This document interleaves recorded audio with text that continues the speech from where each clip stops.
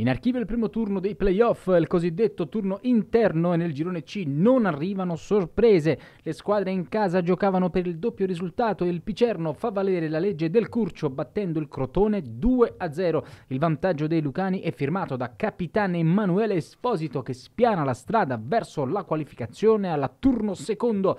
Il raddoppio nei secondi finali del match lo realizza D'Agostino. Finisce una stagione da incubo per i calabresi di Zauli che hanno chiuso al nono posto la regular season.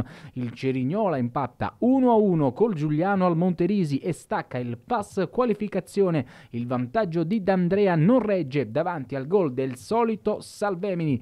Per le Tigri di Bertotto però non basta e arriva l'eliminazione dopo un'ottima stagione. È 0-0 tra Taranto e Latina. Gioca una buona gara la formazione ospite che non riesce però a scardinare la retroguardia di Capuano che si regala così il secondo turno nell'altro match interessante col Picerno di sabato pomeriggio, quando entrerà in scena anche la Casertana che al Pinto se la vedrà invece con il Cerignola. Negli altri gironi passano tutte le squadre in casa. Nel girone A Giana Erminio, Atalanta Under 23 e Legnago. Nel girone B Juventus Next Gen, Pescara e l'unica sorpresa della serata il Rimini che espugna il campo del Gubbio di Braglia con la rete di Cernigoi all'85esimo. Nel secondo turno arrivano le quarte anche degli altri gironi, ovvero Triestina per il girone A e Perugia per il girone B.